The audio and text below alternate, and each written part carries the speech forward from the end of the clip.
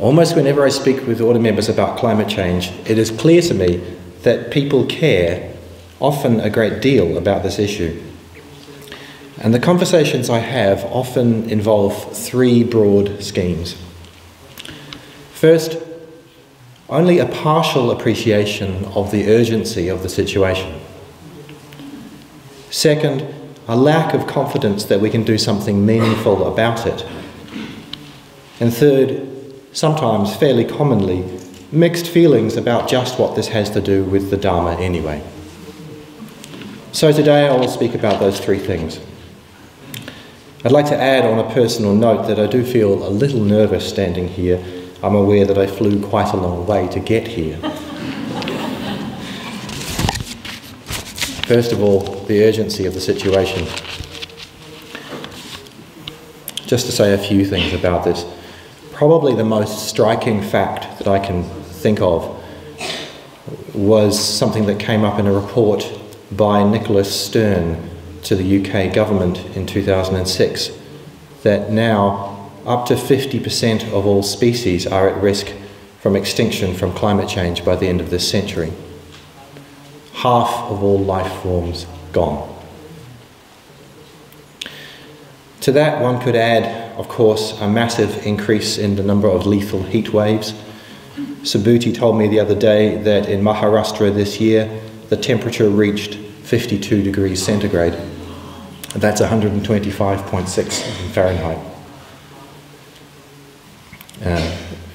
Of course, droughts, forest fires, floods on a massive scale, huge increases in storms and hurricanes, a drastically increased number of refugees, drastically increased political and economic stability, food shortages and outright famines, the increased spread of diseases such as malaria and dengue fever, rising sea levels that could easily submerge whole nations, or whole island nations, and a large number of the world's coastal cities and towns, including the one that I'm currently moving to, New York, and the disruption of the monsoon in Asia with all of the consequences that result from that. And it's already becoming erratic. The matter is only made more urgent by the rate at which carbon is being emitted. While political momentum is definitely growing to address this at a way that it never has before, and despite the fact that renewable energy is being used at exponentially increasing rates, the world's total carbon emissions so far remain relatively similar to previous years at around 50 billion tonnes per year. Now, in order to avoid the worst consequences of climate change, which would occur once the world's temperature exceeds 2 degrees centigrade above pre-industrial levels, they've worked out exactly how much more carbon we can afford to emit. The number is somewhere between 500 and 1,000 billion tonnes more.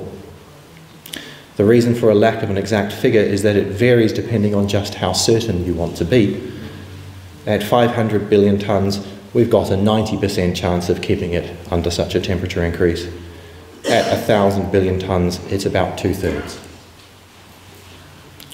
So in brief, we have the next 10 to 15 years, roughly the time until Nagabodhi's next talk, to prevent such a set of consequences that would be catastrophic and which would affect all forms of life on Earth for hundreds and hundreds of years. So what we do right now is not only extremely urgent, but also extremely potent. We are the generation that can do something about this. No one else will be able to say that. And yet the problem will only be fixed if everyone works on it together and now. For that reason, I would say, no one is able to say that this is not my issue. So much for the urgency. But what about the question as to what this has to do with Dharma practice? Isn't it potentially a bit of a distraction? If we got more involved as a community in this question, isn't it possible that we might lose sight of the Dharma?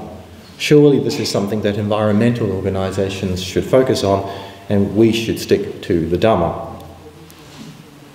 That is a view I hear fairly commonly in one form or another.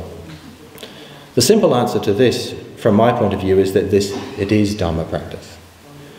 Doing what one can to prevent a huge deterioration in the conditions needed to support life and civilization is a straightforward application of the first precept. I'd like us to think of doing what we each can as being as fundamental as being a vegetarian. And I think, however, any order member would still agree that we need to maintain our clear aim, that of transcending the whole of the human predicament and communicating this to the world. The only problem is, in 10 to 15 years, we're not going to uproot enough greed, hatred and delusion at the core, at the deepest level, to make the difference that we need to keep our civilization intact. We've got some more basic things to do in the meantime. What this all brings up is the relationship, even the creative tension, between inner work on one's mental states and outer work on changing the world. And perhaps that's what these 4 talks are all pointing to today. As Naga Bodhi reminded us yesterday, there is Bante's teaching of the bitendential value of being. So we need to engage with this crisis.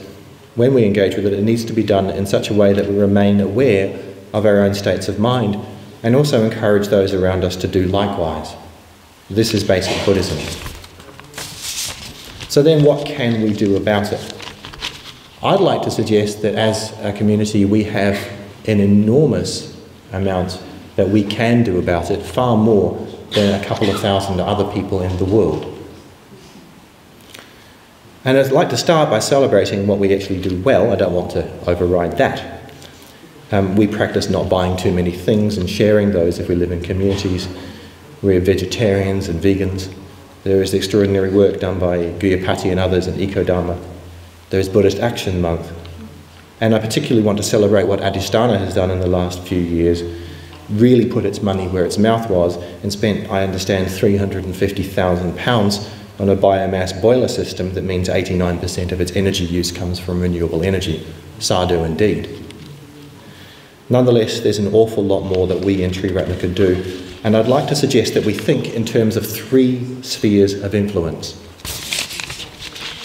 First of all, there's the individual level, changing our own personal habits. This is very important, but very often the discussion of this topic in our movement can start and finish at this level, so I'm not going to spend too much time on that today. Then there is the level of the Sangha, reducing the carbon emissions of the institutions of our movement. And finally, there is the level of societal change. On the level of our Sangha, I'd like to recommend that all centres make use of Amla Ketu's very good Sustainable Buddhist Centre certification. There's a lot more I could say, but most of what you'll find most of what you need in that tool. On the level of societal change, I'm going to suggest a range of things from the easy to the more challenging. First, let us help climate activists to reduce their stress. It's a hard job saving the world. And become more aware of their own minds, which I admit many of us need to, by offering them outreach meditation classes, perhaps for free. Let's offer volunteers to climate change organisations. It's hard to get a good volunteer. If you've got 5 people that will reliably turn up and all they need to do is phone 1 person, then that's quite something. Let's hold letter writing days in our centres and our communities and write to our local elected members. Let's invite them to the centre to speak about climate change and answer questions from those of us who are there on the day. Let's go on climate change protests as a Sangha, be visible as a Sangha, wear your kesa, practice the metta bhavana in the street. Some people may even wish to join with some of the non-violent direct action protests that are happening, as Atacharya and Viraja did in Australia recently, when in Newcastle, north of Sydney, they helped support an event in which hundreds of protesters went out on kayaks. They didn't themselves, they were on the ground crew, and peacefully brought to a halt the biggest coal port in Australia for a day. Let's find ways of helping those in our movement in India to get access to reliable solar electricity and buildings that are cool enough to survive in a heat wave. Then there is divestment. I'd like us to get involved in the movement to divest completely from any financial support of the fossil fuel industries. I think this is within the reach of every order member. So this means who you bank with. I know a lot of people here will already bank with Triodos or the co-op, but many of us don't. Any other investments? Trust me, if you don't know if you've got investments, if you don't know whether they have something to do with the fossil fuel industries, they probably do. Most people, if not everybody, a lot of people will have a pension fund. There are pension funds that specialise in being ethical. Many people will have done that already. It's worth checking, does your pension fund support the fossil fuel industry? And finally, there is who your electricity company is. Can you change to one that does 100% green? And I'd like to suggest that those 4 things to do with divestment is not just a good idea for all order members, but I think they should be a prerequisite for becoming a mitra. And there are actually 3 levels on which we can do this. We can do this ourselves as individuals. We can divest the bank accounts or whatever other investments that our centres and institutions may have. And we can run events at our centres. We can have divestment days at our centres. And believe me, this makes a lot of difference. In Australia recently, you may have become aware of the tragic bleaching of the Great Barrier Reef. There's a proposed coal mine nearby. It's so big that the emissions from it would be equivalent almost to Germany. However, the investor concerned, a guy called Adani from India, is finding it difficult to find a financial partner to go along with him. HSBC looked at it and ran shy because of the divestment movement. So it can make a difference. In short, we need to educate, agitate, and organise. And we need to find ways of doing this together and in a way that builds Sangha. When 35 of us from the Melbourne Sangha recently went out on a protest of 50,000 people in the street just prior to the climate summit in Paris last year, we started the day by meditating in the street next to placards that read Buddhists for Climate Action. And we marched under a huge banner carefully painted by Dharma with the same words on it. People stopped and stared and took photos. They came up to us as we marched and asked us where we were from. So much of the world's young idealism is caught up in the climate movement, and most of the time we're not engaged with it. If you are interested in knowing more about divestment, there's a website called gofossilfree.org. If you'd like to know more about what you can do to make a difference, please come to this afternoon's workshop. There will be a discussion as well about to what extent our Sangha should be involved in this issue in the first place, if you want to raise that question. Before I hand on to Amala, a few days ago I wrote to Banse and asked if he would be willing to dictate a short paragraph on this issue for me to read to you here today. And he wrote back saying that he very much appreciated the work I was doing in connection with climate change, as well as my request that he make such a statement, but that he was unable to do so, as the issue is too complex to be condensed into a few sentences. He did say, though, that he has his own feelings about this, which can be found in one of his poems, and which he suggested that I read out. Some of you will have heard Sajahajatara read this before. It's called an apology. We live in the age of apologies. Here is an apology that is much more meaningful than many being made today. Mankind owes a profound apology to the birds for having polluted the air through which they fly, to the ape and the tiger for just having destroyed the forests in which they live, to the deer and the bison for ruthlessly hunting them almost to extinction,